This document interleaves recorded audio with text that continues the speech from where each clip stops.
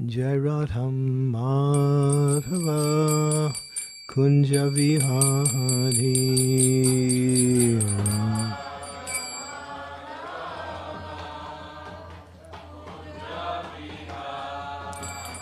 Jai Radham Madhava Kunja Vihari.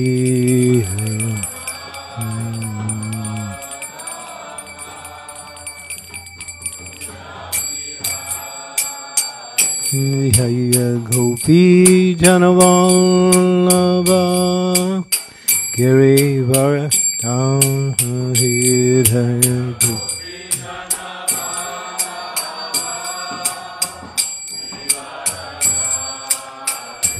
Jaya Gopi Janavallabha Girivara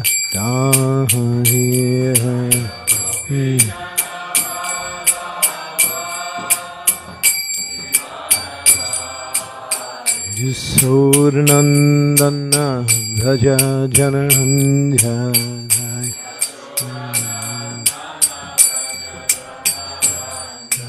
Yasodhanandana Vraja Jananjaya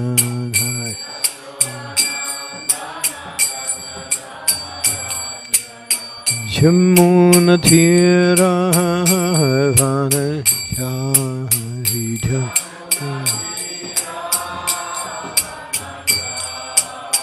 Jamuna Tira Vanajahija Jamuna Tira Hedaya Radham Madhava Kunja Vihari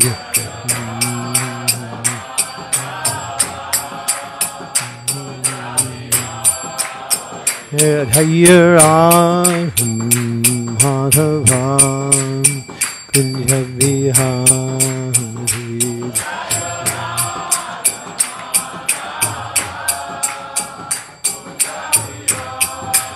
Hedaya Gopi Janavallabha Girivara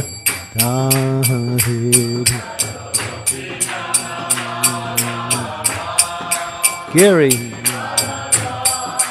Hedaya Gopi Janavallabha Girivara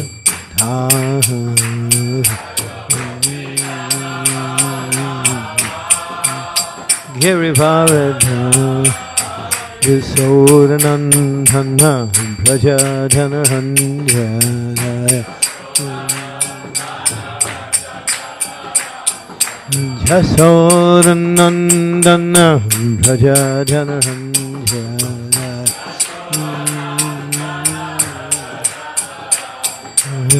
Jamuna Tira Vanajahari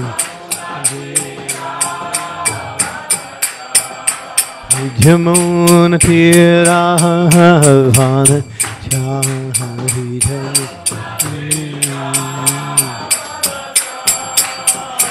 Jaya Radham Madhava Kunja Vihari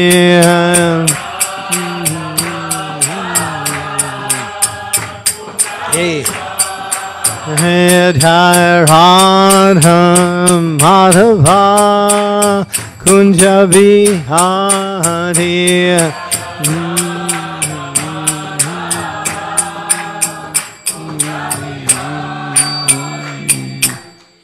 For Premanande Srila Prabhupada Ki Jai. Okay, verse 48. So, wow, long purport. Okay. Om Namo Bhagavate Vasudevaya. Om Namo Bhagavate Vasudevaya. Om Namo Bhagavate Vasudevaya. This is Canto 8, Chapter 24, Matsya, the Lord's Fish Incarnation, verse number 48. Yatsevangir Yaruda Yatsevayangir Ivaruda Ro. No, that's not going to work. Yatsevayangir Ivaruda Rodanam. Pumam Vijayan Mala Atmanastamaha. Bhajaita Varnam Nija Esa Sovayo. Bhuyad Sa Isha Paramo Guru Guruhu. Yad Sevayagir Iva Rudrarodanam. Pumam Vijayan Mala Atmanastamaha. Bhajaita Varnam Nija Esa Sovyayo. Bhuyad Sa Isha Paramo Guruhu. Chant.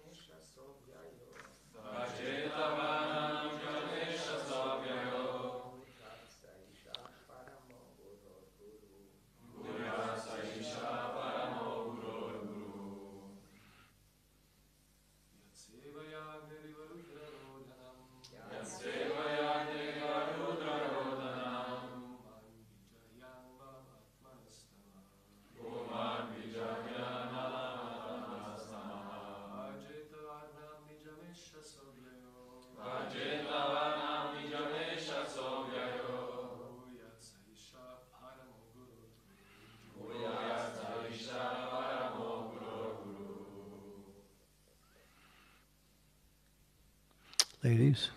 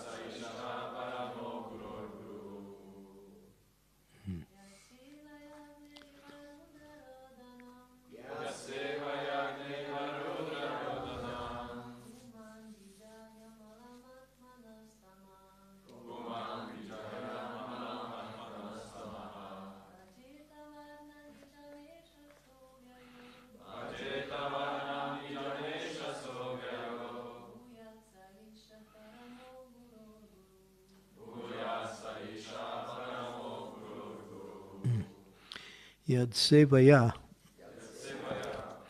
the Supreme Personality of Godhead, by serving whom? Agne, in touch with fire. Iva, as it is. Rudra Rodanam, a block of silver or gold becomes purified. Puman, a person. Vijayat, can give up. Malam, all the dirty things of material existence. Atmana, of oneself. Tamaha, the mode of ignorance, by which one performs pious and impious activities. Bhajaita may revive. Varnam, his original identity. Nijam, one's own. Esha, he. Isha, the Supreme Personality of Godhead. Oh, I'm sorry, I said Sa, that was he. Isha, the Supreme Personality of Godhead. Parama, the Supreme. Guru, the spiritual master of all other spiritual masters. Okay, translation. So this is the king, King Satyavrat, is offering prayers to the incarnation of the Lord known as Matsya. The Lord has now assumed his original size, and now king is offering beautiful prayers. One who wants to be freed from material entanglement should take up the service of the Supreme Personality of Godhead and give up the contamination of ignorance involving pious and impious activities. Thus one regains his original identity. Just as a block of gold or silver sheds all dirt and becomes purified when treated with fire, may that inexhaustible Supreme Personality of Godhead become our master, our spiritual master, for he is the original spiritual master of all other spiritual masters.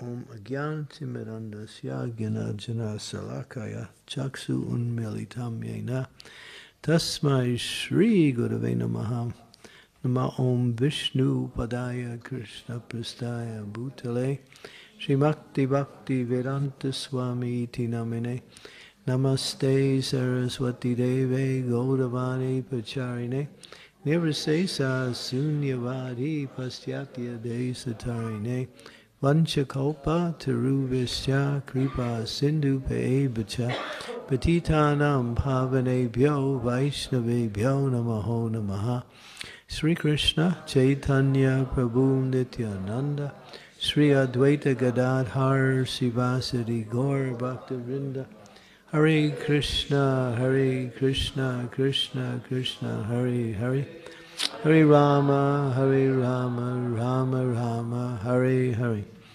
So Srila Prabhupada's purport. In human life, one is meant to undergo austerity to purify one's existence. So, austerity is meant to purify one's existence. That means taking on some difficulty, some physical or mental hardship in order to free oneself from the entanglement of material life. In other words, give up something you like, give up something you like to do, or take on some, just like we have austerities, the four regulative principles: no illicit sex, no intoxication, no meat eating, and no gamble. These are austerities. So what does it do? It purifies one's existence. It frees one from the, as we will hear, and it's mentioned, the contamination of material existence. So when you have to understand that this material world is a dirty place, because it piles onto the soul things that are unnatural. The soul is by nature pure. The soul is by nature part of God. The soul cannot be nothing else but pure, but when it comes in contact with something that is foreign to its existence, becomes covered, and that is called dirt or contamination of material existence. Tapo divyam putraryena sadvam sudyet. Because of contamination of the modes of material nature, one continues in the cycle of birth and death. Karanunguna sangha syad sarasad joni janmasyu. So because of this contamination, we have to continue to take birth life after life. The living entity is eternal. The living entity has nothing to do with the material world or the material body. But because of the contamination of the material energy, one is subjected to birth, old age, disease, and death, which is foreign to the soul's existence. And this is the contamination of the material energy. And of course, there are many other forms of contamination. These are the major ones, but the other forms are anxiety, lamentation, so many forms of stress, loss. And the difficulties of material energy are unlimited. If you want to make a comparison, how many ways can you enjoy in this world? And how many ways can you suffer? The list of suffering will outdo the list of enjoyment hundreds of times. There's so many ways you can suffer, very few ways you can enjoy. So that is material life. Then Prabhupada said, so human life has a purpose, and what is that? To purify one's existence of this contamination, so that we can again regain our spiritual form and not undergo this cycle of birth and death. So we never lose our spiritual form, but we can't find it. It's just like if you put some money somewhere in your house and you can't find it. It's still there, it's still yours, but you can't find it, therefore you can't take a benefit of it. It's there, but you have no access to it because you can't find it. So in the same way, the soul is pure, and that's our nature. We are eternal, full of knowledge and bliss, but because of the coverings of material energy, we can't experience that. The recommended process of decontamination is devotional service to the Lord. So here's the antidote, here's the formula. To connect ourselves with something that is of the same nature as ourself, and that is Krishna. We are pure spirit soul, and Krishna is pure spirit soul. So just like as you get closer to the heat of the fire, you feel warmth and you see the light brighter and brighter. So devotional service brings us in connection to Krishna. And then the contamination, as mentioned here, is destroyed by fire. The example is used, gold and silver have this dross, it's called dross, which is a contamination over these pure metals. But if you try to wash it, you can't. You have to put it into fire. And that's the only way you can purify it. So the fire of devotional service purifies our natural, pure existence and brings us back to who we are. So we can experience our eternality, our happiness, and our unlimited knowledge, which is our nature. And Prabhupada goes on to say, there are various processes for self-realization, such as karma, jnana, and yoga. But none of them is equal to the process of devotional service. So, karma yoga, Krishna speaks about in Bhagavad Gita. He speaks about jnana yoga, and he also speaks about yoga itself. But then he summarizes everything. Yoginam api sarvesham madgaten atmanaha stradavan bhajate yomam ite me yuktatamo mataha. Out of all the yogis, the bhakti yogi is the highest. Because Gyan can free you from suffering and give you a little understanding of your eternal nature, but it can't give you that transcendental happiness. Karma can free you from the detachments of this material world and give you a little understanding that everything you do in this world is not meant for your enjoyment. It's meant for the enjoyment of the person who put those objects here, and that is Krishna. So karma yoga means doing some activity, giving the results of Krishna. It's preliminary, jnana is higher, and yoga is even better. The power of yoga, one can actually start to manipulate the material energy. The yogis can fly in the sky, they can go smaller than the smallest. They lighter than the lightest, they can enter into a keyhole and come out the other side. They can do all kinds of what we say magic. That's what it is, it's magic. But it is a power of the yogis, and through great austerities, through great denials of one's desires in life, and fixation upon meditating on the Lord within the heart, one can reach powerful stages of yoga. But still, it is short of bhakti, because bhakti means love, or serving Krishna with love. Now, other these processes, there's no love in there. There's activity, there's knowledge, there is eternality, but there is no love. And only, and Krishna says, bhaktyamam avijananti. Only by love am I attracted. So, and therefore bhakti yoga, therefore, is the highest, because love is the highest and the most complete of all emotions. And love also contains knowledge and activity. So bhakti contains jnana, karma, and yoga, whereas these others don't contain bhakti. So therefore bhakti is the highest. Just like if you have $1 million, you have $100. If you have $1 million, you have $1,000. But if you have $1,000, you don't have $1 million. Or euros. So the point is, bhakti is the complete and perfect process which contains all of the other benefits of all the other processes, but has its additional benefit that attracts the attention of the Lord, which is the goal of life. And Prabhupada goes on to say, as gold and silver can be freed from all dirty contamination by being put into a fire, but not by merely being washed, the living entity can be awakened to his own identity by performing devotional service. Yat sevaya, not by karma, jnana, or yoga.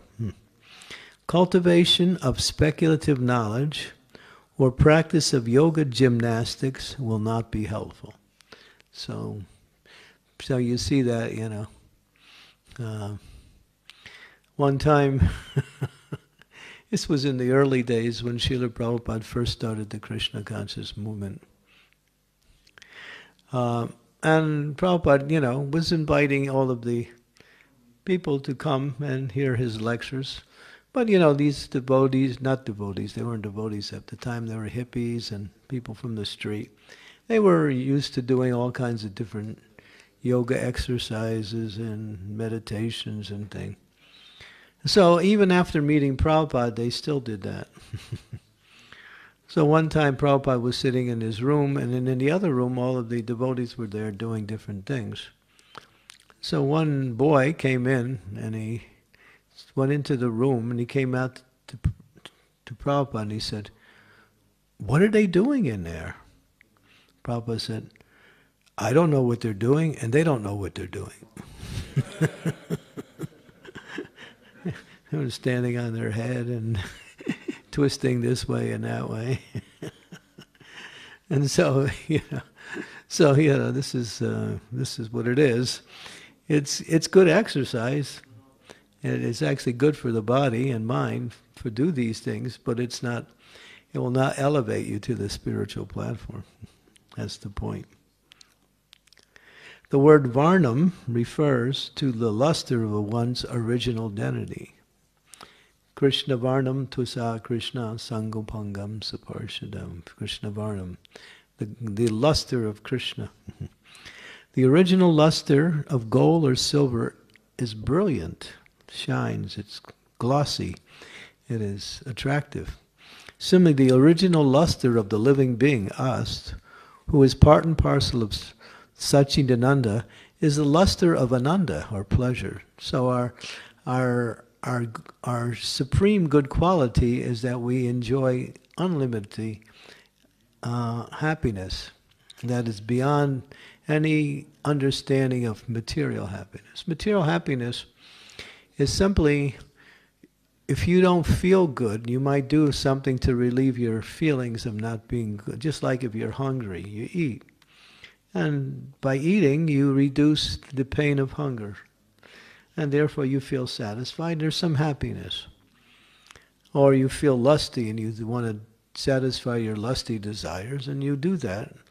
And then you feel some relief from the lust. And then, of course, a few minutes later, it's back again. Anyway, that's another thing. So counteracting suffering is what material happiness is. That's all. You feel one way, and so people say, well, maybe it's more than that. All right, so we give some credit. So you get into a family life, and you have some children, and you have a wife or a husband, and you get some little pleasure. But then there's always problems with that. I don't want to go into that. That's not the subject of the class today. But the point is that anything you do in the material world will never give you real happiness. The real happiness is the soul, it says here, is this ananda. Now the word pleasure is higher than the word happiness. Happiness is an experience, but pleasure is a constant state of existence. So the word ananda is pleasure. Ananda bayo vyasat. Every living being has the right to become anandamai, joyful, because he is part of the Satchidananda Vigraha Krishna. So it's our birthright to be happy. Prabhupada would say, if you're not happy, you're in Maya. So happiness is our nature. And everyone is looking for happiness. Unfortunately, in the material world, you can't find it because it's not there.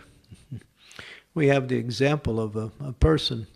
How people look for happiness in the material world. Here's the example. It's a little anecdote story. One man, he's looking on the ground, he's looking. His friend comes along and says, "What are you looking for? I can see you're looking." He said, "Yeah, I lost some money and I'm looking for it." "Oh, I'll help you." Okay. So they're both looking. And they're both looking around. After some time, the man says, "Are you sure you lost the money here?" He said, "No, I lost it over there, but there's more light here."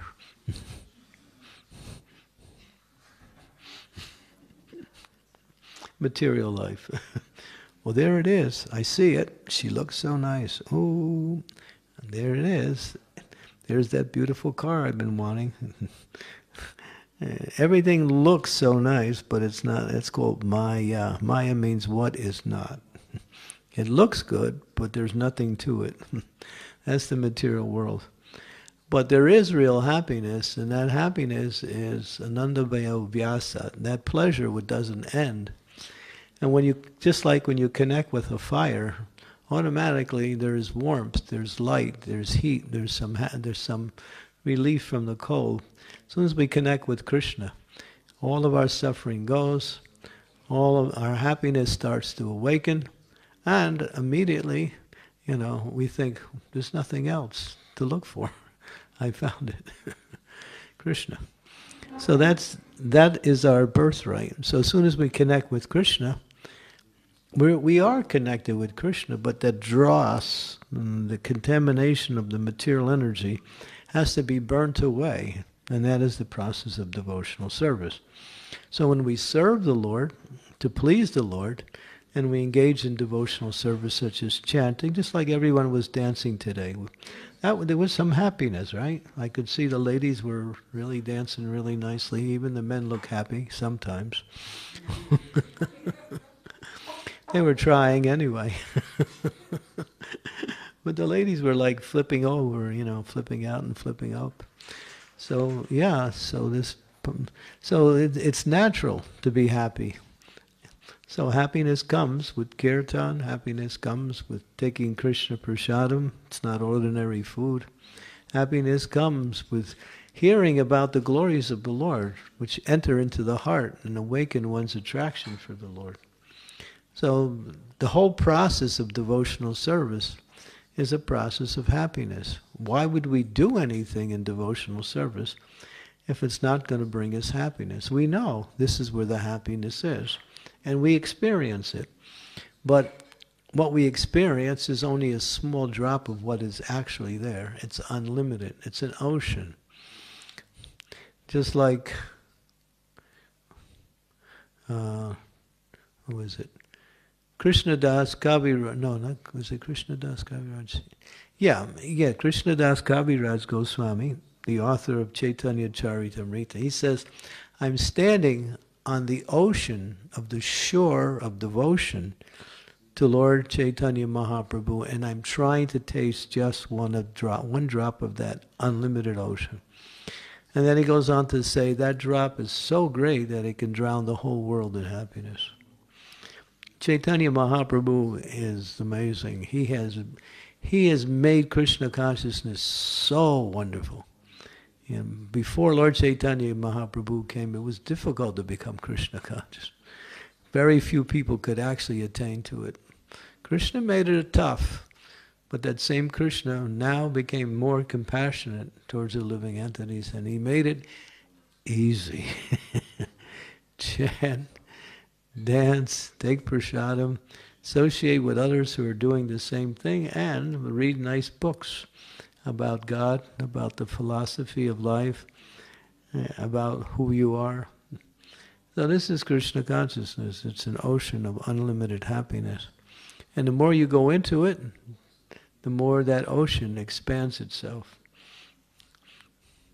It's like, just like when you eat something material, just like you have a sweet ball. So you have a sweet ball. And you might say, well, it's not prasadam, but it's just a sweet ball. And it's a nice cookie or something like that. And you think, oh, this is nice. So you eat one. Hey, that was great. I'm going to go for another one. So you eat another one. Whoo, that's still good. Let me have another one. So you have a third one. Oh, good. That's it. Can't do it anymore.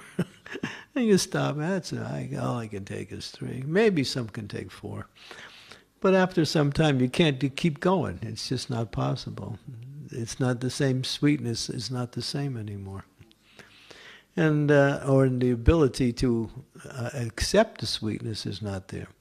But Krishna consciousness is not like that. Don't try it with prasadam. I mean, you can do it if you are on the transcendental platform. But you can chant and chant and chant, and you can keep chanting and chanting and chanting, and it gets better and better and better. You can hear about Krishna, and it's always sweet. Krishna Das, not Krishna, was it? Sukadev Goswami is narrating Srimad-Bhagavatam, and Maharaja's Parikshit's hearing it for 7 days. And he's absorbed. He's so absorbed in hearing the glories of the Lord that he forgets, or doesn't want to eat, or doesn't want to sleep. He's so happy just hearing, absorb. And then after 6 days of narration, Sukadev Goswami says to him, Maharaj, do you want a break? You want a little rest, some water? He said, oh, no, this is the 10th canto you're coming to. This is what I've been waiting for. Krishna in Vrindavan. And so, so Sukadev Goswami gets doubly fired up seeing how enthusiastic Maharaj Parikshit is, that he just starts to really get enthusiastic to narrate the 10th canto. So that's true. The more we're eager to hear, the more the speaker is eager to speak. If we lose our enthusiasm to hear, it also affects the speaker. The speaker says, oh, they don't want to hear. So I'll just say, all glories to Prabhupada. Well, no, that's true. The more the eagerness to hear inspires the speaker to speak more and more. And when the speaker is eager to speak, the devotees want to hear also. So it's reciprocal. It keeps going in the same way. So, then Prabhupada goes on to say, why should the living being be put into tribulation because of the dirty contaminations of the modes of nature? So he's making a question, why should we become contaminated? That's not our nature. The living entity should become purified and regain his original identity. Thus he can do not only devotional service, this can be done only by devotional service. So he makes a point. This is the only way we can again come back to who we are, through devotional service. Therefore, one should adopt the instructions of the Supreme Personality of Godhead, who is described here as Guru, the spiritual master of all other spiritual masters. So another name for Krishna is Adi Guru. That's the name for Krishna. And it means one who is the original spiritual master. So all the knowledge that all the spiritual masters have are coming from Krishna. Krishna is the source of all knowledge. He says that in the Bhagavad Gita. What is it? Vedaischa jaham aham veda vedo vedanta krit veda vid eva chaham. I'm the compiler of the Vedas, I'm the knower of the Vedas, and the Vedas are meant to know me. So he is Vedasara, he is the essence of the Vedas. The Vedas are expansions of his form. So he is as good as transcendental knowledge. Okay. Even though we may not have the good fortune to contact the Supreme personally, the Lord's representative is as good as the Lord himself, because such a representative does not say anything unless it is spoken by the Supreme Personality of Godhead. So this is chastity. The Guru is chaste, one who is actually a spiritual master, not some phony guy who puts on, he has a big beard and a hat, and he smiles like crazy, and he just, he's got all these flowing robes. He speaks all kinds of nonsense, and everybody says, wow, that's far out. And Prabhupada was saying, Prabhupada was making fun one time. In this garden,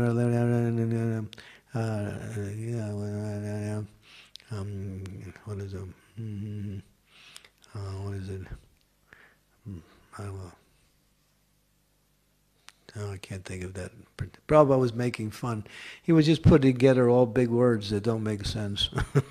Like, what is it? I can't think of that one line. It's really good.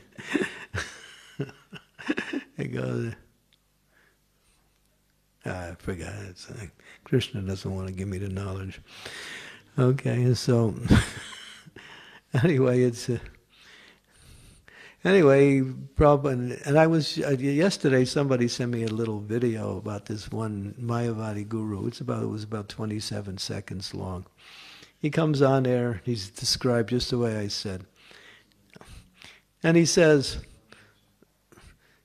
all of the religious books are against me. I said, good, because they should be. You're just bogus, And he was down there smiling and making jokes and saying there's too many people in the world. That's what he said. So these guys, they say all kinds of nonsense. And then people think, oh, wow, we can't understand it, so it must be interesting. It must be good. If we can understand it, that doesn't mean, it means it's, it's not so good. But if we can't understand it, it must be really good. Since this is what goes on. So a representative of God doesn't say anything other than what the Lord says. Yadideka tahikaha Krishna Upadesh. The bona fide guru is he who advises his disciple exactly in accordance with the principles spoken by Krishna. There. He repeats exactly. And Prabhupada used to say that. People give me credit for doing what I've done, but it's not. I simply repeated the words of my spiritual master. I didn't change anything. I didn't add anything. I simply became his parrot, and therefore I became successful. That is the quality. And of course, we might give it a little bit of a understanding is you can explain the truth in your own words without changing the essence. That's preaching. Preaching means to take that knowledge and without changing it, just present it according to time, place, and candidate or audience. And then it seems different, but it actually is the same thing. But the idea is to keep the essence, and that is keep the meaning, or keep the understanding as given by the previous acharyas. And that is chastity.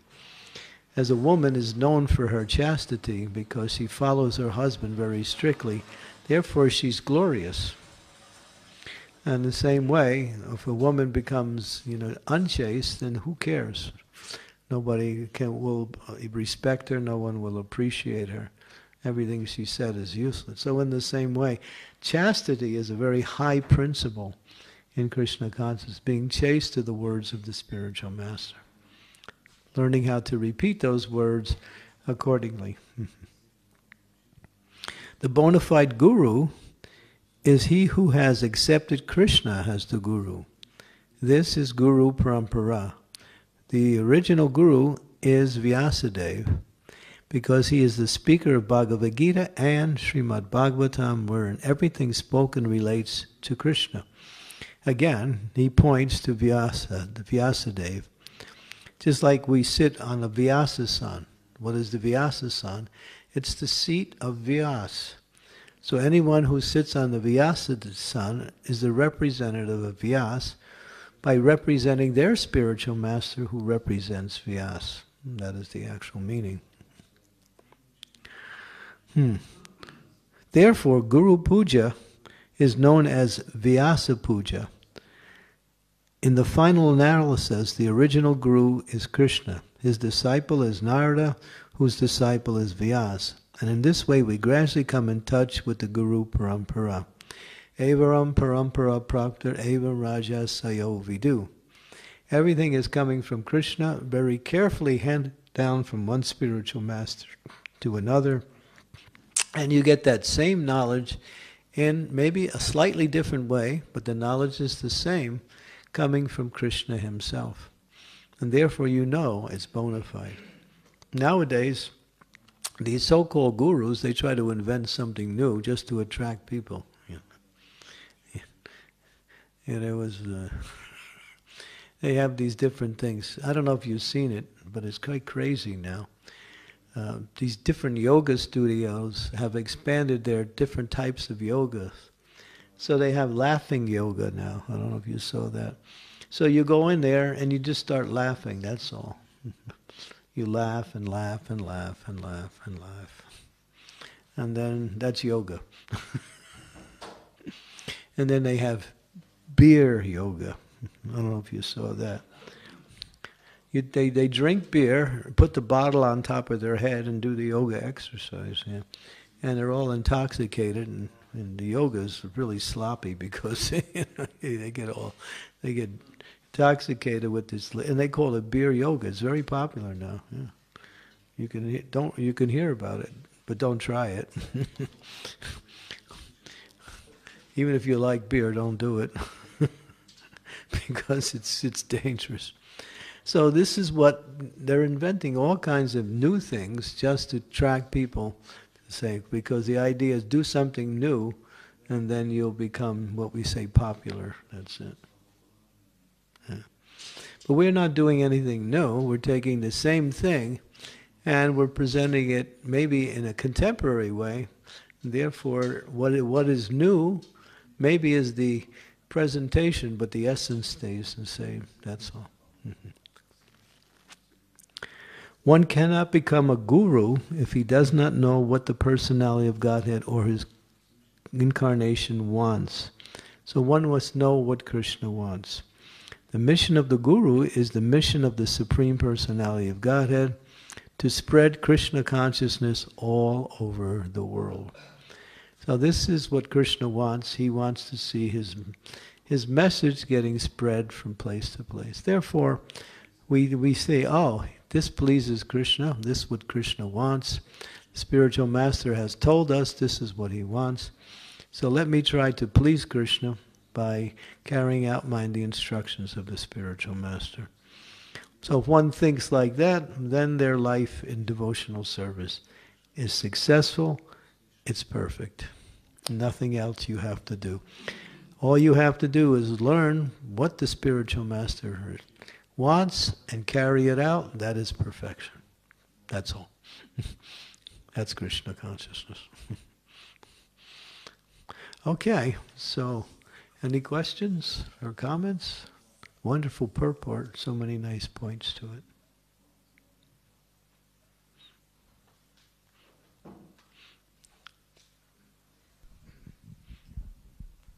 Hare Krishna. It works? Yeah, it works. Okay, I find myself many times in this situation that I feel guilt during the service that I'm not doing it good enough.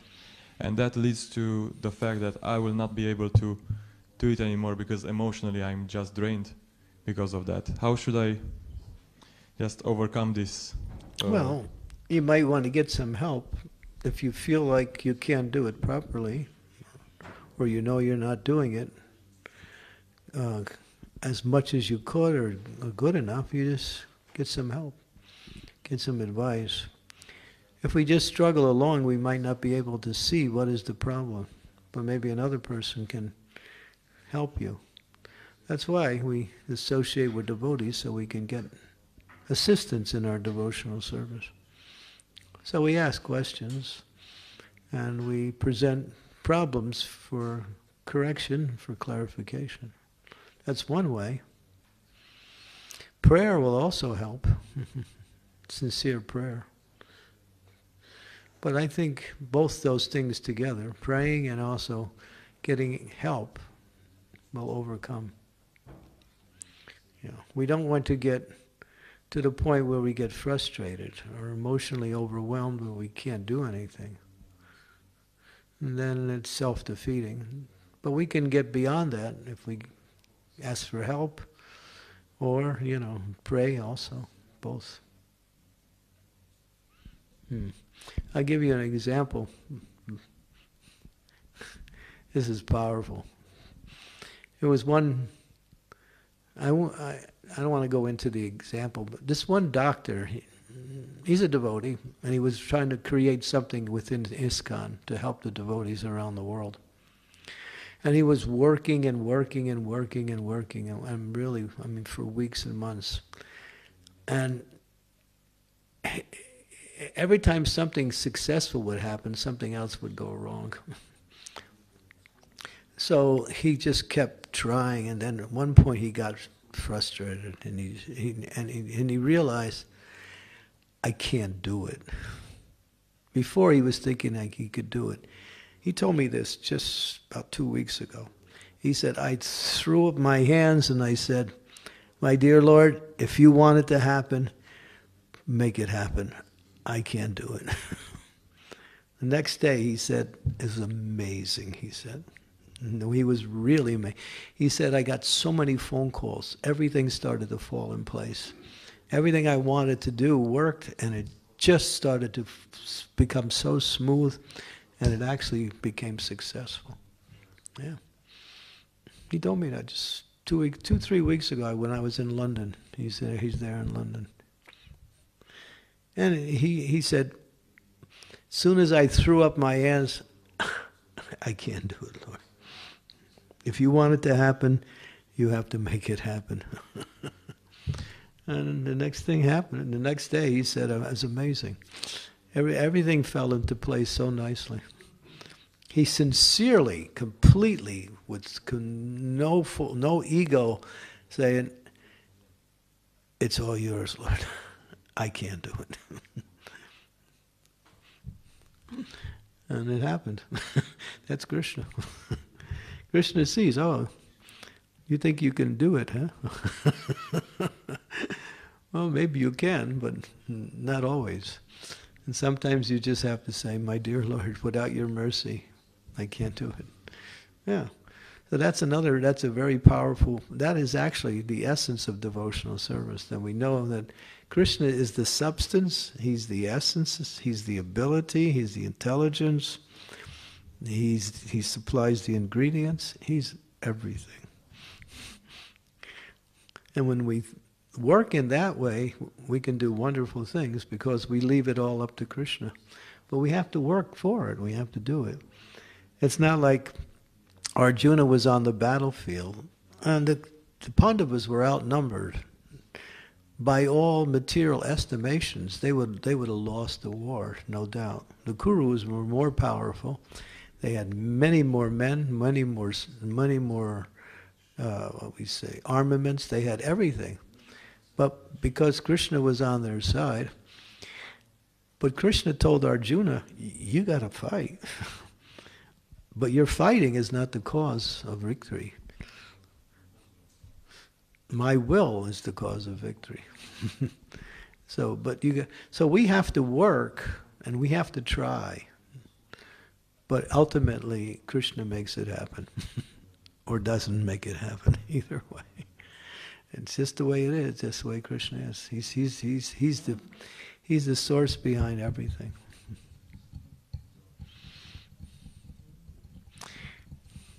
He's called Mula. Mula means root.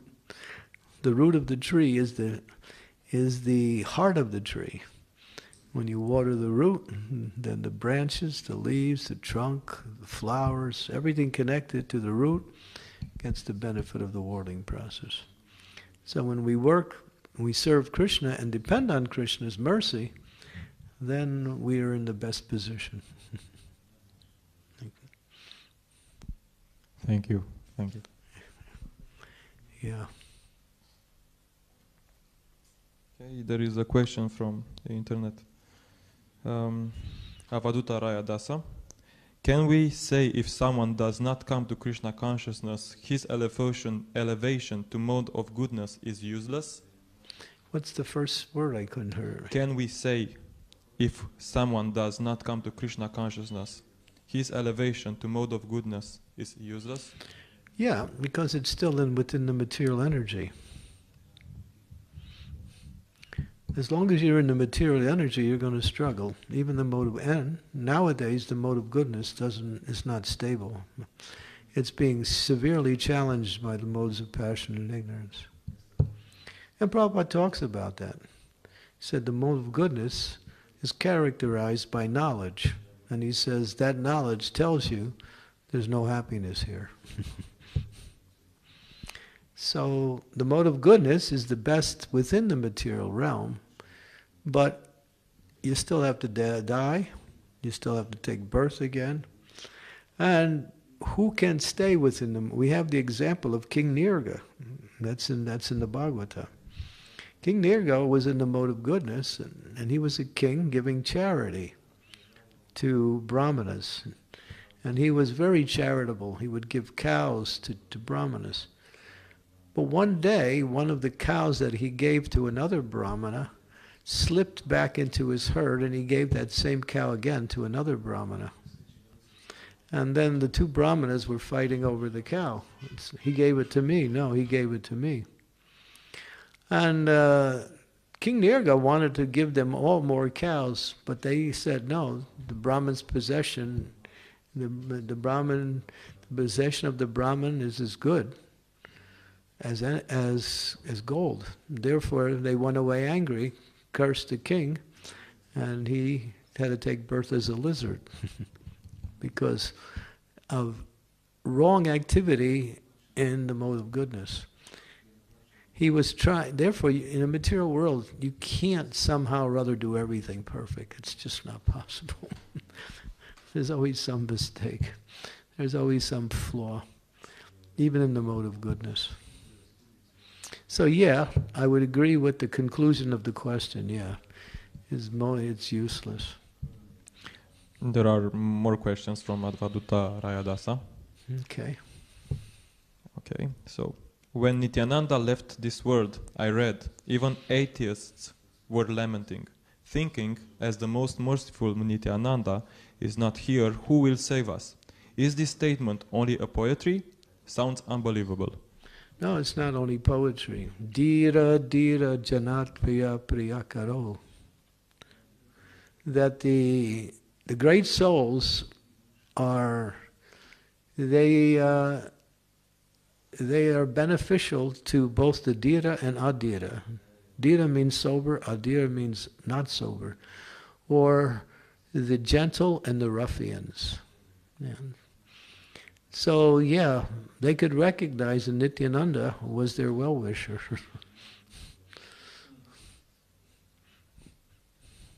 Okay, and the last question.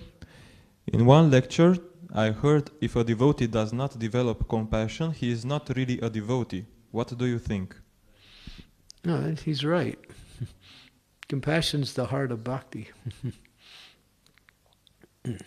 Compassion means to serve others for the benefit of others, to relieve the suffering of others. So Prabhupada said the human form of life is paropaka, which means to do good to others. So even in the material sense, human life means to do good to others. Those who don't act to do good to others, even in the material sense, are no better than animals. Therefore, they haven't reached human life. But human life, is meant to do good for others, So the point is, compassion is the heart of bhakti. To feel for the suffering. You may not feel for the sufferings of others, but your spiritual master does. So you should think, wow, my spiritual master is very compassionate to others, so let me serve his mission. And that way you're serving the mission of compassion. And then gradually you will also start to feel like that. Maybe not initially, but at least you understand that I want to develop compassion, I don't have it. So here's the way to do it, is to act in a compassionate way. To show kindness, to show compassion to others, just by acting. And after a while, when you do that, you'll start feeling like that. Hare Krishna, that was it from the internet. Thank you, Avaduta Roy. Thank you very much for your questions.